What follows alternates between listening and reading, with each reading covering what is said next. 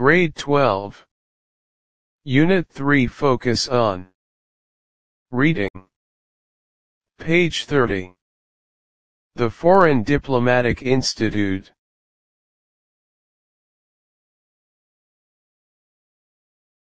Kuwait has always been a country keen to promote its diplomatic ties and relationships with other far-flung places.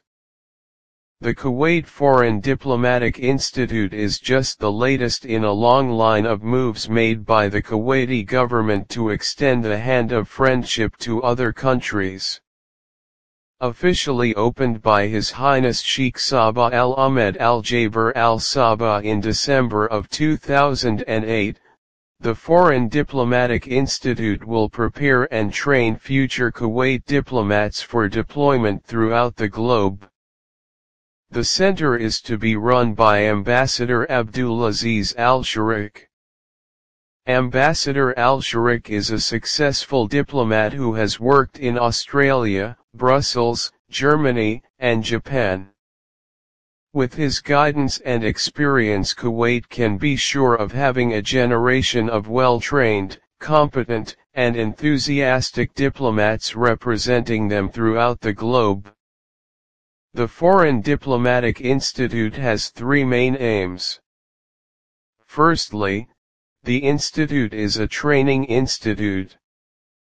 Its objective is such that the staff of the institute will be responsible for training all of Kuwait's diplomatic staff, both old and new.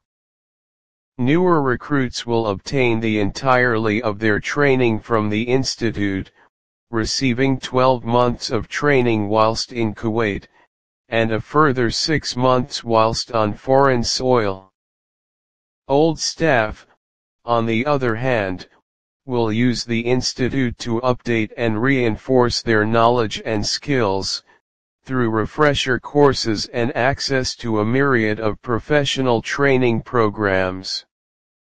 Secondly, the institute will function as a government think tank, conducting research on foreign policy that may ultimately influence many important decisions taken by the government. Whilst the research undertaken will mainly be used by officials and dignitaries, there is also the hope that some of the work undertaken may be published. The third and final aim of the institute is the organization of international seminars, conferences, workshops, and meetings with relevance to Kuwaiti foreign policy. Speakers from other countries will also be invited to give talks. For example, the American ambassador gave a talk in which she discussed the impact of America's presidential election upon its relations with Gulf countries. Ambassador Al-Sharikh says one of the most important lessons the diplomats in training will learn is media relations. As he himself says, diplomats can never escape media. If they don't know how to deal with the media, they will have lots of problems. So, what kind of person does it take to become a successful diplomat? Currently, the institute has 46 trainees, all of whom are university graduates. Most of them studied in the Faculty of Law or the Faculty of Political Science at Kuwait University, but there are other disciplines represented, for example English language.